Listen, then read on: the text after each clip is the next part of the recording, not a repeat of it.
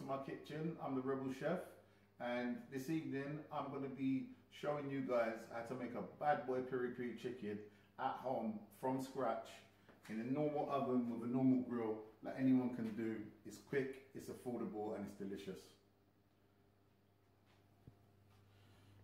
So, bad boy piri piri chicken. All I done yesterday, I butchered this chicken.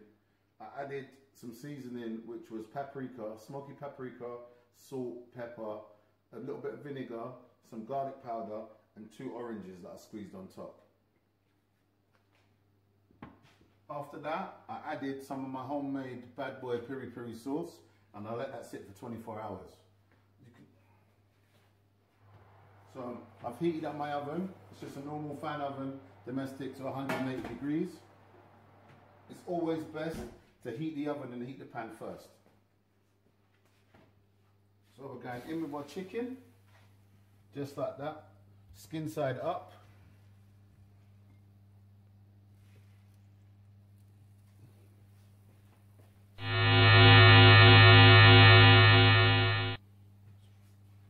And that chicken is going to go straight back in the oven for 40 minutes.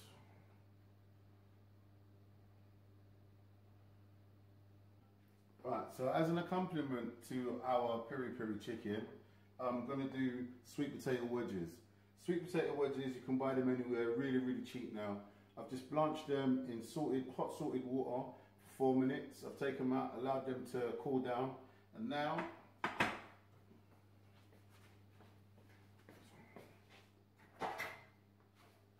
going to add them to my pan, just a normal usual pan.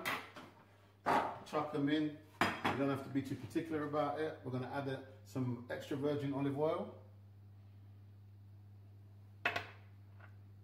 This is the magic powder, which is smoked paprika, garlic powder, pepper and salt. Nice sprinkling of that. Squeeze 1/4 of lemon.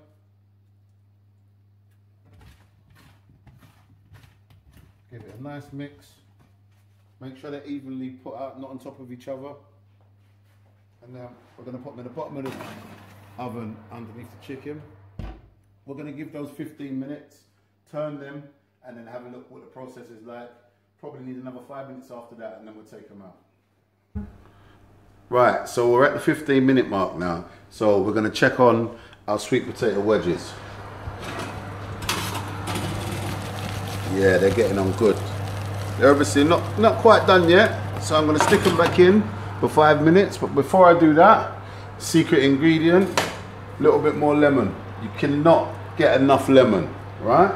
You cannot get enough lemon, remember that rule. So at the same time, we're going to have a check on the chicken.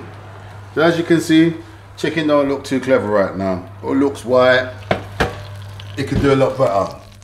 So what we're going to do, we're going to take our homemade sauce, a paintbrush, and we're going to give it a little paint. Don't be shy, paint it. There's no such thing as wastage. Paint it as much as you can. Get it on all sides. Flip it over if you can. Woo. Just like that. And like I said, that's only 15 minutes in. And this is all about flavor.